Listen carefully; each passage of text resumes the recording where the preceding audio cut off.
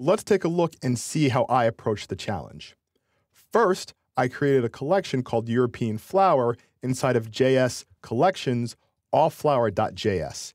I made sure to assign my app.singleFlower model to this collection.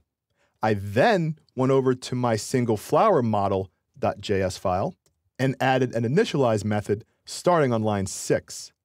I'm using this .on line 8 to watch for any instance changes of any kind.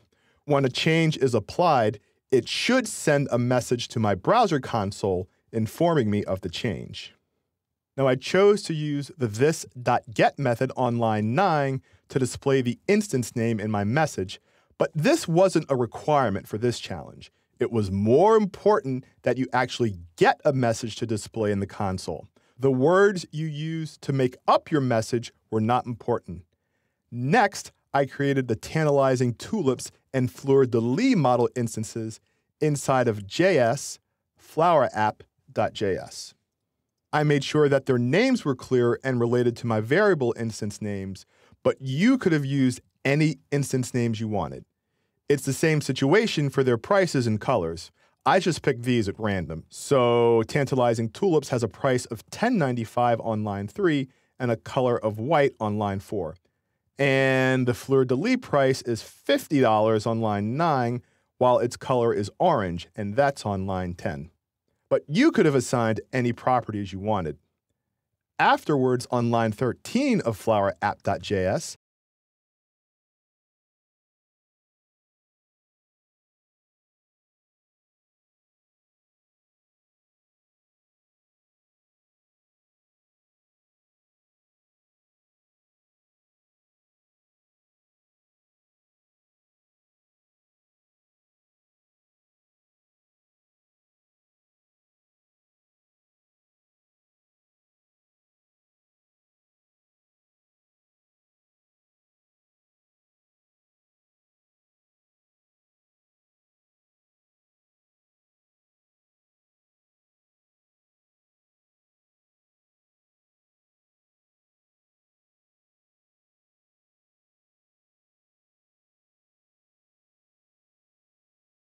flower group variable on line 13, and I'm using the toJSON method to display its structure.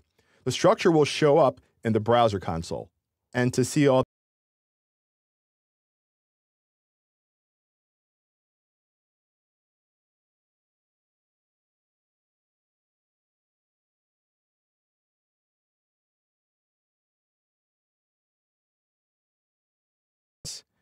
and when I expand it and look at the first object here, we see that the origin country property that we set is there.